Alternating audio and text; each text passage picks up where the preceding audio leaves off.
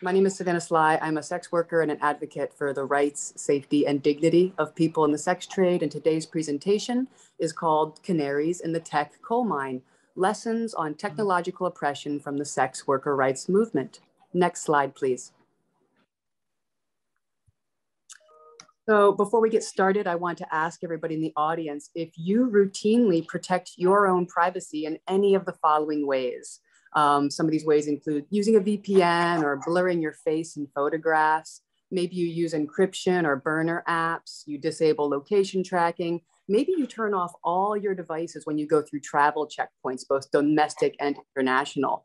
Maybe you strip your photos of metadata, password protect your devices. Maybe you even carry a magnet to wipe your devices in case you have to. If you answered yes to many of these, next slide, please. You might be a sex worker. Sex workers practice a lot of these things on a daily basis because we have to. We have to protect our privacy for our personal safety because of the stigma and discrimination we face from society, but also because a great deal of our work is criminalized and censored. And so we try and avoid detection from law enforcement and the state. But sex workers aren't the only people who practice these privacy measures, as I'm sure you're all aware. Privacy is really important. And being able to access these privacy tools means that people can look for information that might be considered forbidden in a given society. It might help people who are victims of stalking or violence protect themselves and go undetected from their perpetrators. People who are part of oppressed minorities might practice these privacy measures. These are all tools that everybody uses, and increasingly so in our digitized world. And that's why we need to pay attention to what's happening to sex workers as far as our access to these tools goes. Next slide, please. So real quick definition, when we're talking about sex work, I tend to use a very broad definition. So it's the exchange of sexual or erotic services, performances, or products for material compensation. That could be money or other goods. And here we've listed a whole slew of activities that count as sex work under that definition. It's a pretty broad umbrella. And today we're going to mostly focus on what the internet and online tools have done for sex workers of all stripes. Next slide, please. So as Mia said, sex workers have always been on the cutting edge of technology out of necessity because we keep being displaced, but also because we're entrepreneurial and we use these good tools to increase our profit and our business, and also to keep ourselves safer in our business.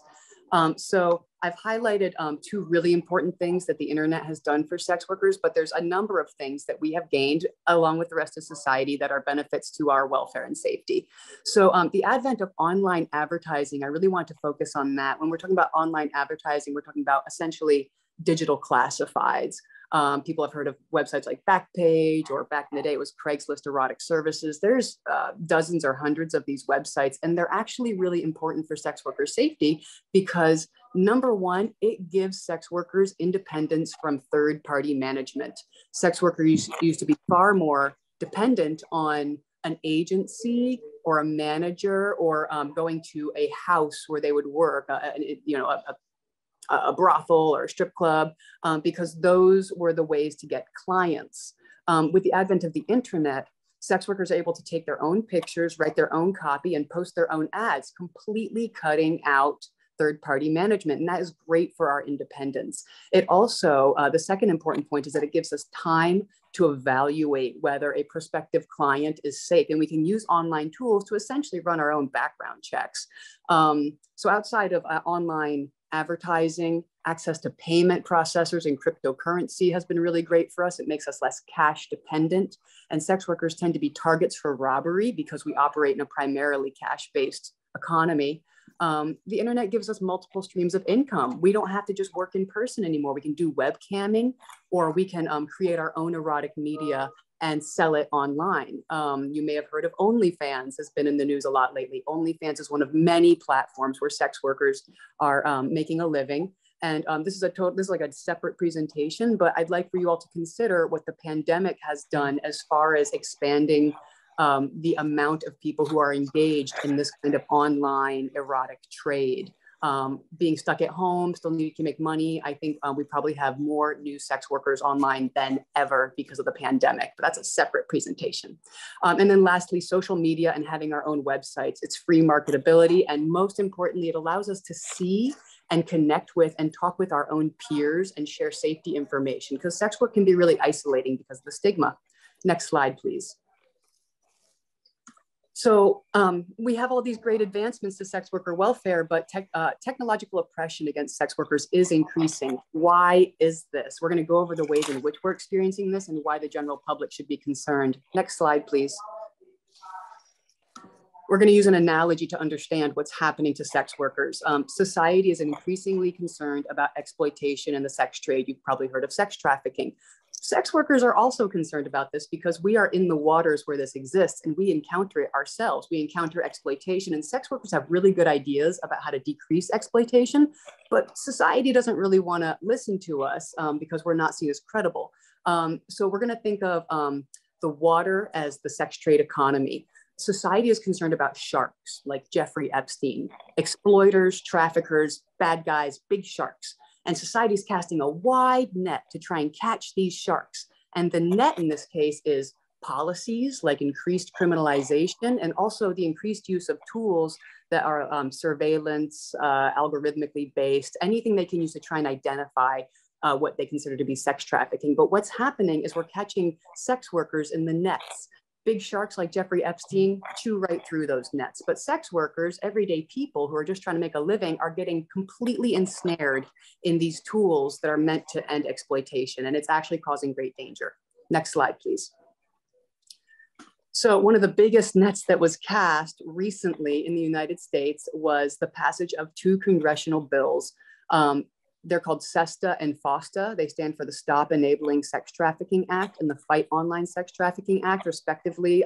Trump signed these into law in 2018, and protests erupted around the country from sex workers, such as this protester here, because what this law did is it amended Section 230 of the Communications Decency Act to make internet website providers legally liable for any content posted by third parties on their website that could have anything to do with sex trafficking. So in a nutshell, it means the definition of sex trafficking here is so broad that it could be any commercial sexual exchange that could be construed as sex trafficking. So all website providers, if a person like me puts up an ad, all of a sudden they are feloniously liable for what I could be doing on their website. So what this did is it essentially makes internet, website providers police free speech amongst adults who are trying to engage in sex work together. And we saw immediately within 2 weeks the shuttering of dozens and dozens of online advertising sites that just didn't want to take that legal risk. And as we saw earlier, having these online advertising sites has been really important for sex worker safety and also in becoming independent and not depending on third parties to work for. So SESTA and FOSTA has been one of the biggest nets cast that has been a huge rollback to our welfare, and the general public should be concerned because this is sort of a way that the government can use private companies to police free speech and censor the internet. Next slide, please. So online censorship is one way that sex workers are being technologically oppressed, but we also have algorithmic discrimination, the use of algorithms to kind of weed out and find undesirable web presences of sex workers. We see this a lot in banking and payment processors. Increasingly, in the name of ending sex trafficking, we are seeing sex workers who deposit cash into their bank accounts, having those bank accounts frozen and shut down without warning or explanation. After a great deal of digging, we find that it triggered a fraud alert or a high-risk activity alert. And because of the concerns around sex trafficking, these fraud detection algorithms have been increasingly used, and it tends to affect single women who are depositing cash into their bank accounts. And we saw this increase during the pandemic. We're also seeing algorithms used to censor people. Shadow banning is a practice by which, I'm so sorry for the noise in the background. Shadow banning on social media is a means of using algorithms to find any kind of profile that might be undesirable socially and to essentially make it null and void. it's like shouting into the darkness and nobody can hear you. So your internet handle cannot be searched, it cannot be found, you are shadow banned. And we're seeing that increasingly against sex workers.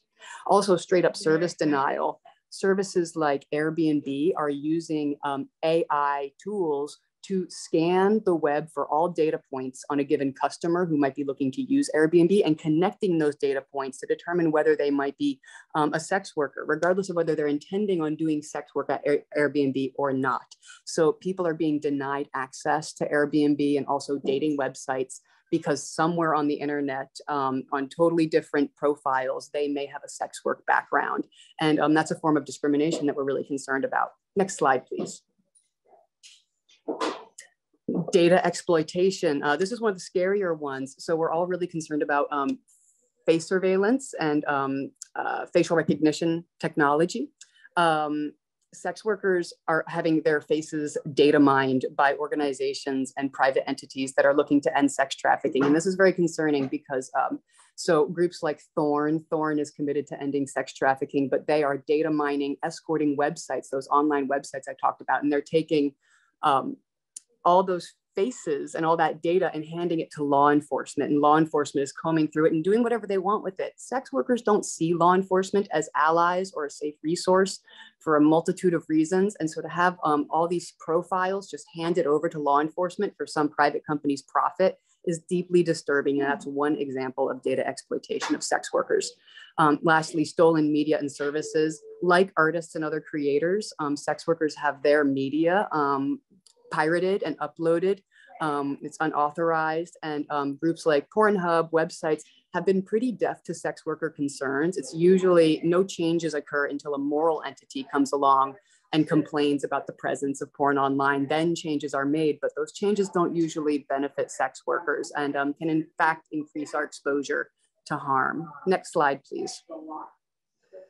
So the impacts of all of this are pretty clear. We see an increase in danger and a decrease in safety, a decrease in income, access to our community and safety information, a decrease in our ability to access and screen clients, and also an inability to access victims of exploitation. Law enforcement uses online advertising sites to identify missing people. And when those websites get taken down, private detectives and law enforcement cannot identify trafficking victims. So it's a really backwards way that we're going about this with online censorship. We see increased class stratification, sex workers who have access to resources and technology and the time to navigate these tricky waters fare better than their counterparts who don't, which is unjust. Extreme stresses on mental health, our chances of being doxxed or outed or having to depend on third parties goes up. It's a mess. Next slide, please. So the sex worker rights movement is global, and here are some beautiful pictures from around the world of sex workers protesting for their basic rights. And discrimination against sex workers is the marker of an unjust society. That's why we are canaries in the coal mine. What happens to sex workers will eventually happen to the general public, and these rollbacks to our ability to speak online and our privacy. We're speaking up today because you should all be concerned about this. It is coming for you and it's affecting us on a daily basis. And also sex workers are all around you. We occupy every sector of society. You just might not know it. So the takeaway from everything today is just listen to sex workers because we have important information to share. And we want to be in coalition with you as we address these problems. Last slide, please. So sex workers are speaking up. There's, if you want to learn more about this on my Twitter handle, you can go to my link tree and I've posted some resources at the top if you want to read articles about this or visit any of these groups that are doing really good work to address technological discrimination. Hacking and Hustling has some great research on shadow banning, which is the social media censorship I talked about. Assembly 4 is in Australia and they are creating accessible platforms for sex workers to advertise and communicate on. And then Acceptance Matters is an organizing effort to address banking discrimination against sex workers. So thank you all so much for having me here. If there's time, I'll take a question. And also thank you for rolling with me during my technical issues. Let's see, chat. Yeah, we do have a few minutes for Q&A. Our next session, just to remind everybody, is at 55. just looking at the time zone difference, I'm trying to convert in my head. So 10:55, we will have Ifeoma Ozoma join us, but so we have a few minutes. But Savannah, thank you so much, first of all, for sharing this.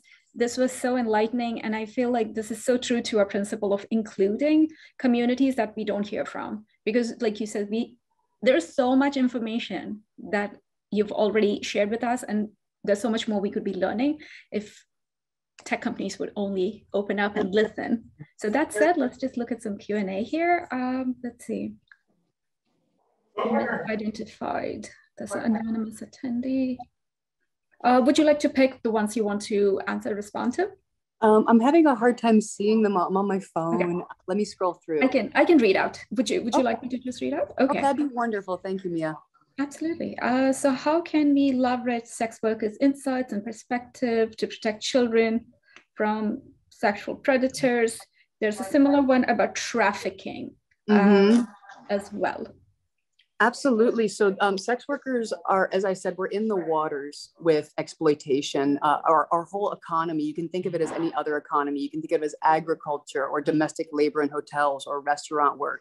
Exploitation exists in all of these spaces. But all of those sectors, at least in the United States, there's basic labor rights. And we firmly believe, I mean, a lot of us have experienced exploitation because we're in these waters without access to calling. We can't even call 911 if something happens to us because we might get arrested. So first things first, recognizing that sex work is a form of labor and that sex workers need access to very basic labor rights.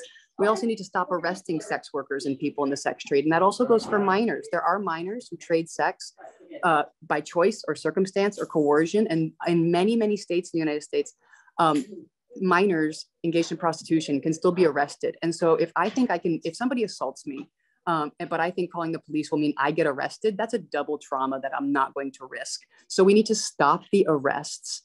We need to work with people in the sex trade to understand how the economy works. The shutting down of those online websites, like I said, that was a real disservice to ending exploitation in the sex trade, because if there's a missing person, private detectives and law enforcement could literally go on those websites, find a person who looks like that, call the number and arrange an appointment to see them. And that was a #1 tool for recovering people, especially runaways who might find themselves in that situation. So we tend to have a knee-jerk reaction to our gut feelings about the sex trade. And that's understandable. It's not for everybody. And it's shrouded in mystery. And it's a complicated place. But we really need to take a hard look at it and be in dialogue with the people who are in these spaces all the time and who really understand it. Completely agree with everything you just said. We need to be doing more to protect our most vulnerable, especially minors. So one question from Katerina. Thank you, Lisa, for posting that. On the banking issue, are you finding crypto being an acceptable alternative to the traditional payment methods? How do you feel about that? That's a great question. So sex workers have been some of the first movers on cryptocurrency by necessity. Because we are getting our banking tools cut off from us, PayPal, Cash App, Venmo, traditional banking, all of that is increasingly hard to use. So we've been pivoting to cryptocurrency. It's acceptable. Some people use it. Our clientele are not quite there yet. Sex workers are much more impacted by these laws than our clientele generally. That's not to say that they're not impacted, but they don't have the level of paranoia that we do usually. And so it's hard to get paid in cryptocurrency consistently, but the sex trade economy has been sort of an innovator in the digital token space through webcamming. So a lot of sex workers who are webcammers or who trade digital content online that's erotic are accustomed to getting paid in tokens that you later cash in for your currency of choice. So that it's not Bitcoin, but it is a form of digital currency that has been used for a long time in the sex trade economy. So I hope that answers your question. It's a mixed bag. It depends on what kind of sex work you're doing. If you're doing online sex work, people are more accustomed to that digital currency. But if you're doing in-person sex work and want to get paid in digital currency, there are some hurdles and it's a learning curve for a lot of people. Thank you for that. There was a question similar to it, but not as specific. Any other technology innovations that you feel could actually support sex workers' businesses? You know, it's pretty simple. I think just granting sex workers access to all the tools that are benefiting all of society, you know, the ability to use payment processors online or to have a website. You know, it's like we're all hosting our websites overseas now because they get shut down.